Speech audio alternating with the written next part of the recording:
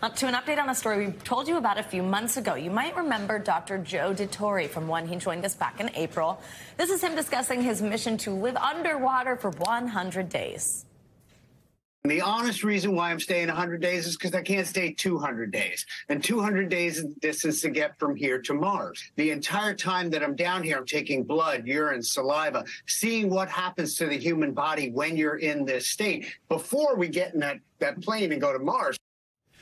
Now, after spending just over 3 months below the surface of a Florida lagoon, Dr. Dituri is back on land and has claimed the title for the longest time spent underwater in a fixed environment. Yeah. Dr. Joe Dituri, who's also known as Dr. Deep Sea, joins us now. Good morning. Congratulations. Tell us, what was it like being underwater for 100 days, and how does it feel to break this record?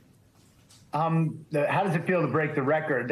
You know, for me, it was never about the record. It was more about the actual study that we were doing. And we reached over almost 5,000 kids in 15 different countries to talk to them about science, technology, engineering, and math. So we crushed that.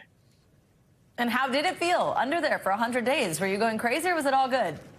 No, I mean, look, the mental toughness that it requires to do stuff like that, it wasn't even portrayed to me until I got out. And when you're driving the car on the way home and everything's coming at you like this, and you're just going, wow, I'm actually in sensory stimulation. I'm in overload right now. I was like, I shouldn't be driving for the first week or so. So yeah, there's no way I'm driving right now. So it's just one of those telltale things about being in a confined environment.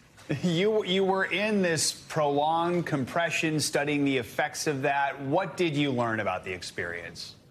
Yeah, so we have some preliminary results, but mind you, they're very, very preliminary. It's going to take about 6 months to crunch all the data at this point.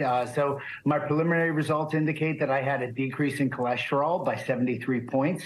I also had every single inflammatory marker in my body decrease by about half, give or take. The oxidative stress and other markers of stress have reduced significantly, and my coherence appears to be up. In other words, I appear to be more focused on task. So those are part of the things that have come out so far. But remember, please, they're preliminary. So now what is this data going to be used for? What's next, everything you collected on this mission?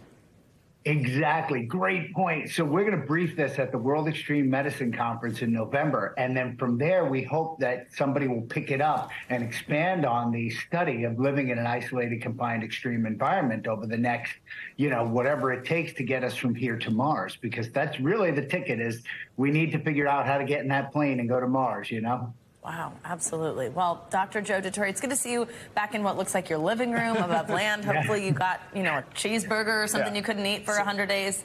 I got a cheeseburger. Stay off the road for a few days, too. Oh, we have more in common than I thought. I was like, man, he is so much tougher than you. That cheeseburger would have been my first go-to. Thank you so much. Congratulations. Welcome back.